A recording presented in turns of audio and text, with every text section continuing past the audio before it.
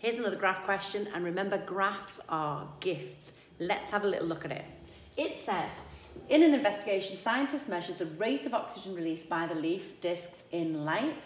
The scientists then measured the rate of oxygen uptake by the leaf discs in the dark. Okay, so what do we know already? Well, we know that in the dark, oxygen uptake will happen because of respiration, and we know that respiration's also happening in the day, but because you've got photosynthesis, there's a net increase in oxygen.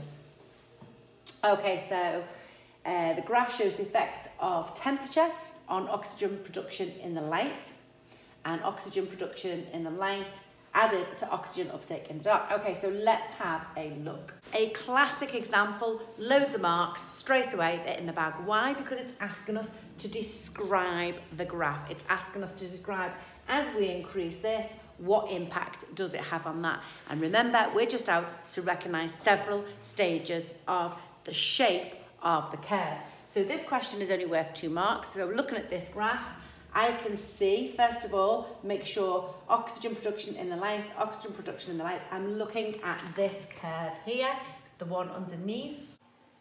And because it's worth 2 marks, there are basically 2 stages. It increases to here, and then it decreases. Here's my first stage, there's my second stage. Because I am asked to describe the graph that's in front of me, I need to show that I know that, and I put numbers in. I use data from the graph.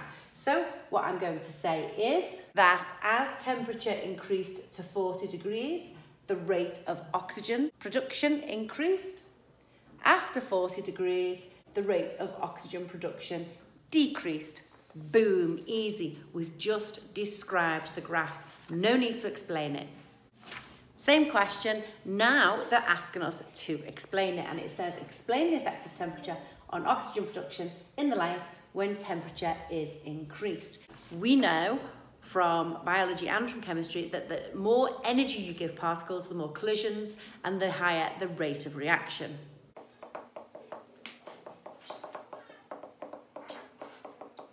In chemistry, the more you increase the temperature, the greater the rate of reaction. However, in biology, we have an end point, and it's usually at about 40 degrees, depending on the organism. And that is because at that point, that's when our enzymes denature.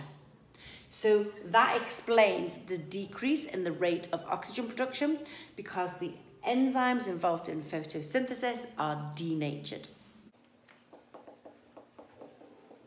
So remember, you need to know the difference between describe and explain. Describe, you're just saying a graph goes up, it levels out, it comes back down. Explain, you're talking about the reasons for that.